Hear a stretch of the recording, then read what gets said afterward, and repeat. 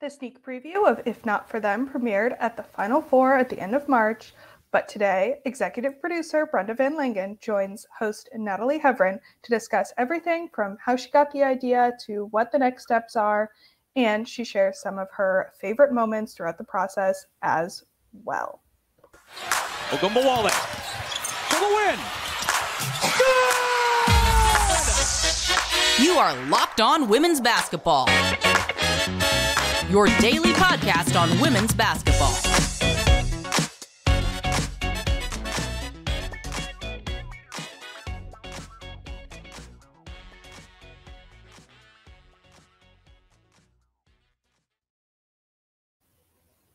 Hello and happy Friday. You are locked on to women's basketball. I'm host Natalie Hevren, and I'm a features writer and the Atlantic 10 beat reporter for The Next.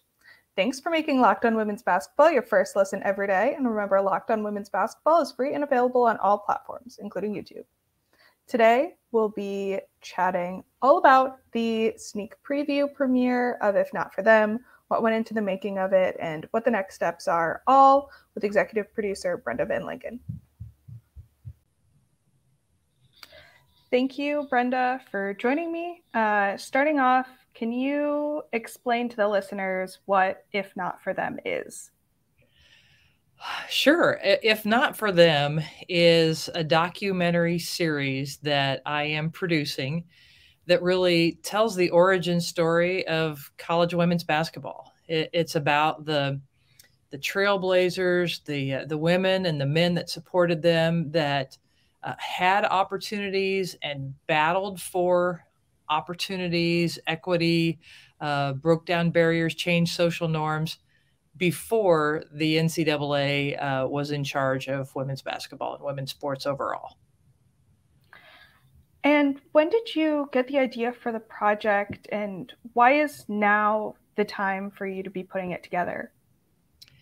Well, gosh, I've been really blessed. I've been a broadcaster for now 28 years, calling women's basketball games, women's sports overall. And before that, I was a college coach and a college athlete. And I've had so many opportunities because of sports.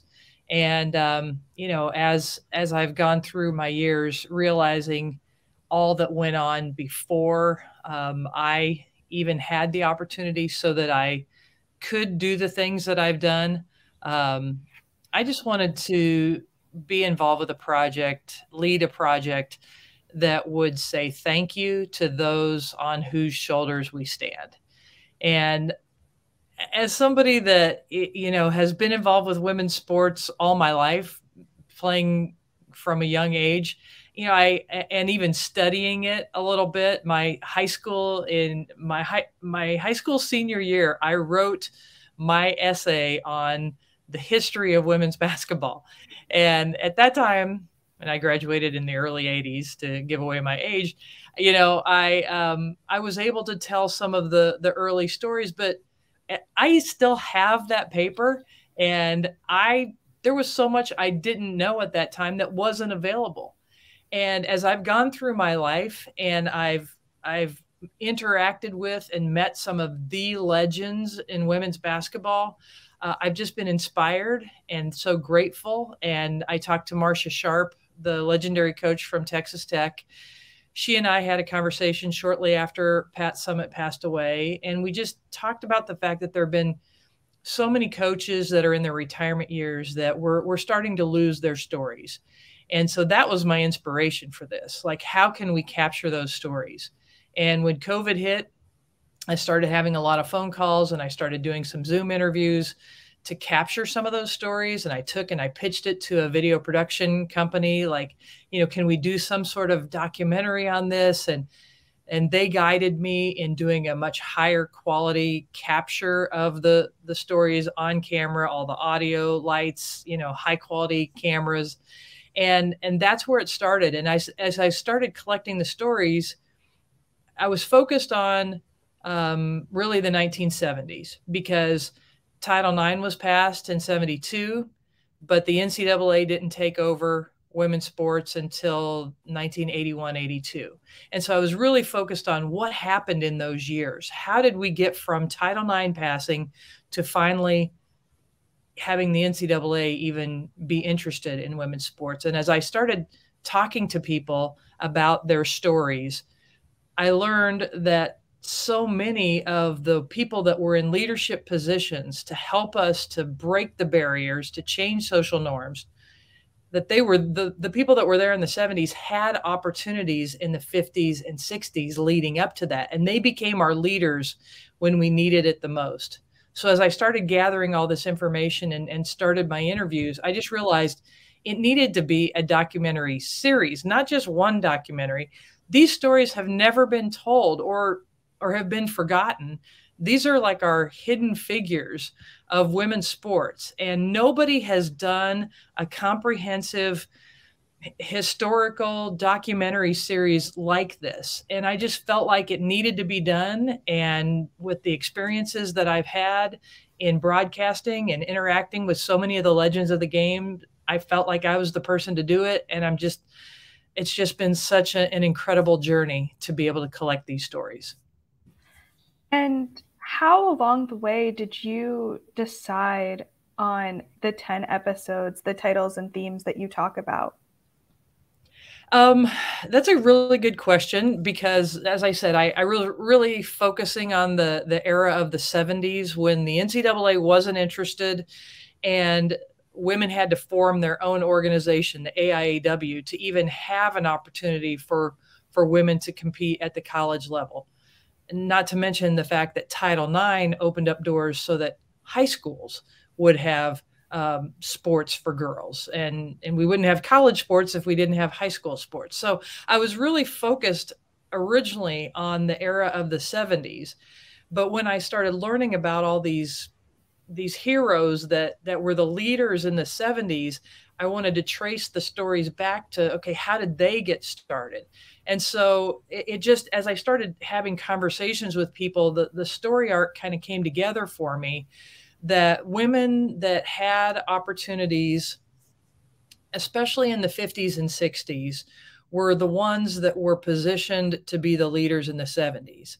And there was AAU basketball that really was limited to just the white women that had those opportunities. And then my eyes were open to the stories of the women of color that were a part of segregated leagues or schools or HBCUs or other opportunities, industrial leagues, that there are so many stories that people have never heard about. And so I wanted to do this story arc of their stories, really the ones that I could speak to some people that had those experiences in the 50s and 60s, and then how that led to a group of women going to the NCAA in the late 60s and saying, we're ready. We want to have college sports available for women. How do we don't have the infrastructure. Can we work with the NCAA? Can we go under the NCAA? And the NCAA said, no, we're an organization for men and by men, and we're not interested.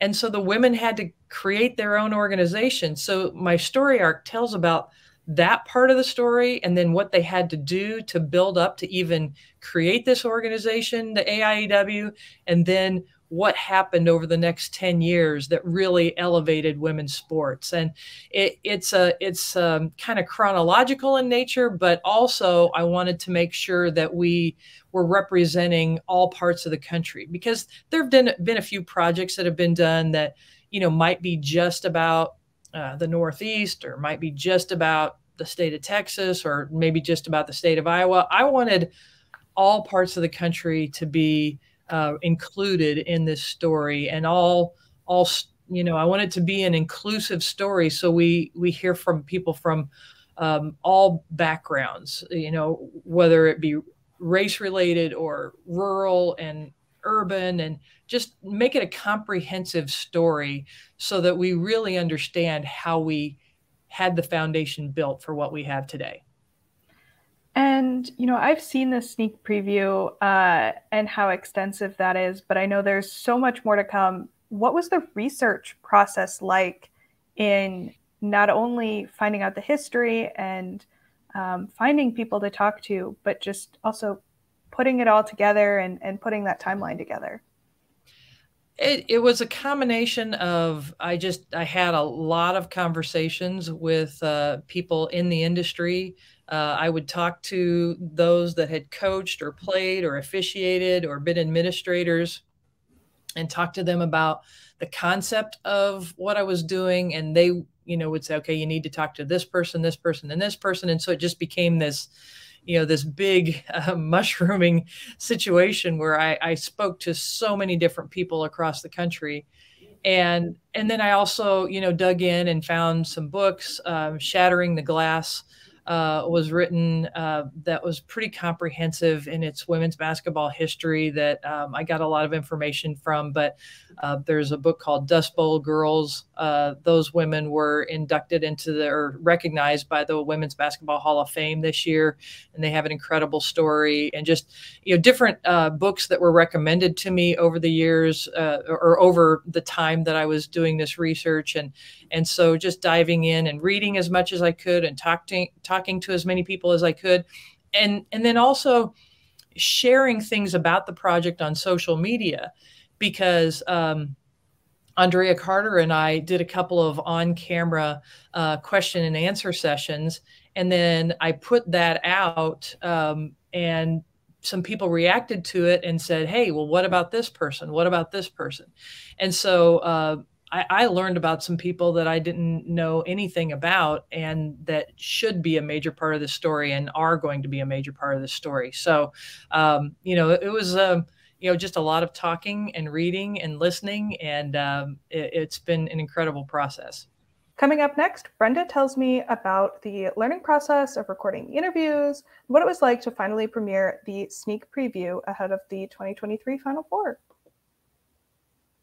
Today's episode is brought to you by FanDuel. Make a fast break to FanDuel during the NBA playoffs, because right now, new customers can get a no-sweat first bet up to $2,500. Yes, that's $2,500 back in bonus bets if your first bet doesn't win. FanDuel not only has great promotions every single day, but also has a safe and secure app that allows you to get paid instantly. I love how easy it is to use the FanDuel app. You can place a bet in seconds with just a couple of clicks. And there is no better place to bet all of the playoff action than America's #1 sportsbook. And now that the WNBA season has tipped off, you can bet on that too. Visit FanDuel.com/lockedon to get a no-sweat first bet up to $2,500. That's FanDuel.com/lockedon. FanDuel, official sports betting partner of the NBA. Thanks for making Locked On Women's Basketball your first listen every day. What was the learning process like as you did all this reading and listening and recording of these interviews? What new things did you learn along the way? Oh, wow. I learned a lot. I mean, I pride myself in having been involved with women's basketball a long time and knowing a lot of the history. But, as with all of us, we all see history through our own lens, our own experiences. And to be able to talk to people from different parts of the country, different backgrounds, different generations, I just learned so much more. And that's why I think this is going to be really important. I have, people that I'm speaking to that have different backgrounds than me. They grew up in different generations. They lived in different parts of the country. And so I'm getting consultation from people from throughout the country. So it's not just my lens. It's not just my view, but it's learning about those stories from across the country. And, I've learned a lot. I think, I'd heard about the Flying Queens of Wayland Baptist, but I've gotten to speak to so many of those women that played in the 50s and 60s and 70s that flew all over the country and won national championships. And I spoke to their rivals, Nashville Business College, who I'd heard a little bit about, but actually getting to speak to some of them. And then, knowing some of the stories that, they influenced other people over the years. that was some of the cool stuff. I talked to some of the coaches coaches and players, quite frankly, that had success in the early years, and they talk about who influenced them. And so there are just all these dots being connected that, as I spoke to people, they were influenced by people in front of them. And then you connect the dots to today and the storylines of today. And, everybody from, Caitlin Clark and Iowa and Angel Reese and Louisiana and Cameron Brink and Stanford, all these people all over the country that we know in college sports today, you can trace people that have influenced them or people around them back to the beginning years of this movement. And it's really cool to connect the dots. And I think people will really see that as this documentary series comes together. And the sneak preview was premiered ahead of the Final Four. What was it like to finally show off this project to people after a couple of years of hard work? It's so much fun because I've been talking to people about it for a long time, and for a couple of years, and gathering information and getting excited about it and sharing stories. But to be able to have already interviewed, and this is from generous contributions of people that are fans and coaches and administrators and officials. People have made contributions so far to our project. It's people have the ability to make charitable contributions, and we've raised over $300,000 to be able to interview over 100 people across the country and to put together and produce that sneak preview of what these episodes are going to look like. And so to be able to showcase it on a big movie screen in Dallas, when there was so much excitement surrounding women's basketball nationwide, and we were able to bring in a group of people, over 200 people to watch this preview. And it was so fun to be able to share it, because you can talk about it all you want, but until people are able to see it, and, I think you can attest to this. Once you're able to see it and see all this history that we've gathered and these incredible stories that we're uncovering, it was so exciting. It made me very emotional. It was awesome to see some of those women in the crowd that got to see themselves on the big screen, which was amazing. And for some of those people that lived through that time, for them to say, I learned so much from this, and then to have young people that are playing and coaching now see it and say, I learned so much from this. It's just it's an incredible project that I'm so excited about. And we're still, looking for the corporate partners, the foundations, the individuals to contribute to this, to help finish this project. And the people that choose to partner with us to join our team are going to be so proud of what it is that we're doing, this history that we're sharing, that I know people will absolutely love being a part of this. Yeah, I can attest, having seen the sneak preview now 3 times at the Final Four, and then also preparing to write my story, that you get goosebumps every time. You learn something new that you didn't pick up on the last time. Really enjoyed it, and really can't wait to see the full docuseries when it comes out. Going back to when you were at the Final Four, what were the responses from those that you interviewed and others that came to watch the preview? Wow. It was really interesting to see how people responded, because, as I mentioned, I was talking about the project. I was sharing some of the stories we were uncovering, what I wanted to do with this, how extensive that this is going to be. And so many people said, I had a feeling this was going to be good, but I had no idea it was going to be this good. And over, people said that.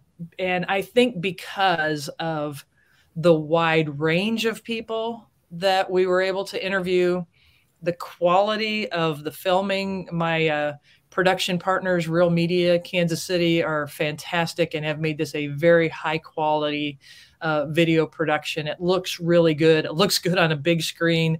It looks good. The people that we've been able to interview, the stories we've been able to capture, and on the sneak preview, it's just a small sampling. I try to introduce that. I'm on camera saying to people, this is just a small sampling because it was so hard to just squeeze it into 5-minute segments to preview each episode.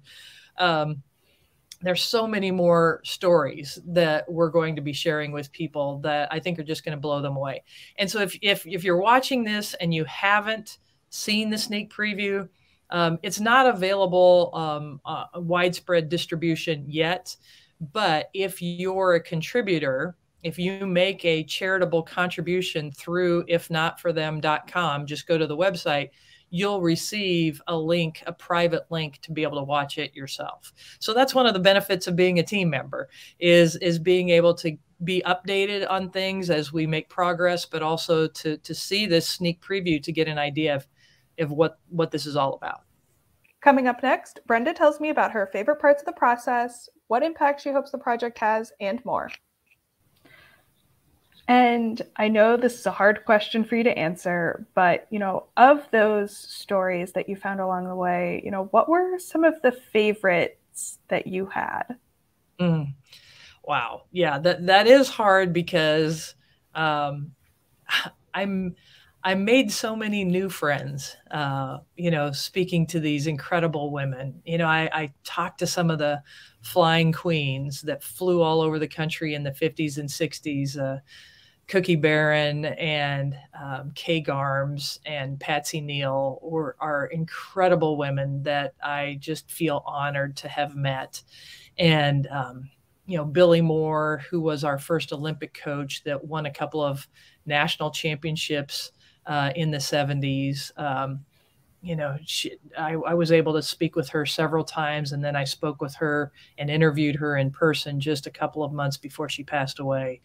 And, those conversations are so incredibly meaningful. But I'd have to say my favorite, if you can't pick your favorite out of all your children, right? And they're definitely not my children, but they're my heroes. Is somebody that I really didn't know much about at all before I started this process. And her name is Bessie Stockard. And she has an incredible story. And she was part of the Virginia Slims tour and played tennis with Billie Jean King. She played basketball growing up and went to Tuskegee Institute to play in college, and then ended up being hired to start a basketball program at Federal City College in Washington, D.C. Didn't have an arena to practice in, had to practice in high school gyms throughout Washington, D.C., and built that program enough that they were invited to the AIAW tournament, which is basically like the Sweet 16 of now. And they took the best team in the country to double overtime in the first round and lost. But Bessie got attention for how her team played in that tournament, and was invited to be involved with the U.S. national team as we were preparing for the first Olympics with women's basketball. So she just has this incredibly rich history to tell that not a lot of people know about, and they will know about through this docuseries. But she just turned 90 and earned her doctorate degree, and is just this incredibly special person. And I just want her to get all of her flowers and enjoy the attention that she has not received over these years. And, to have her there in Dallas at the premiere was really cool. And she's just one of the special stories, but she's an incredibly special story that's part of this documentary series. Now, I'm sure listeners are like, how can you pick a favorite? But once you see Bessie on the screen, and I got to see her on the panel after the sneak preview, you will definitely understand how that can be the answer. Yeah. And then, what has been your favorite part of the process of putting it all together? I think my favorite part of the process has been sitting down in the interviews with these incredible women who don't see themselves that way. They don't see themselves as, these incredible trailblazers. They just love sports. They love basketball. And they had opportunities to have great experiences, either because they were given to them, because they found a program that they could play basketball with, or because they built the program and broke barriers themselves. I mean, so the favorite part is sitting down with them and asking them questions and then listening. Because as they tell their stories, as they remember that special part of their history, this look comes over their face that they just brighten up, and you can see the younger version of them as they tell their stories. And it's emotional, it's inspirational, it's incredible to have been a part of sitting down and conducting those interviews, because many of them had never been interviewed about their experiences. Some had, and many have not, at least for a long, long time. And so for them to be able to share their experiences, their feelings, the challenges they overcame, the regrets and the triumphs, all of those things, to be able to sit there and be face to face with them and hear those stories has absolutely been my favorite part. And then, because I asked you about your favorite part, I also have to ask, what's been the most frustrating part of the process? Well, I guess just that it doesn't go faster. To do this kind of project, especially the way I've decided to do it, is extensive.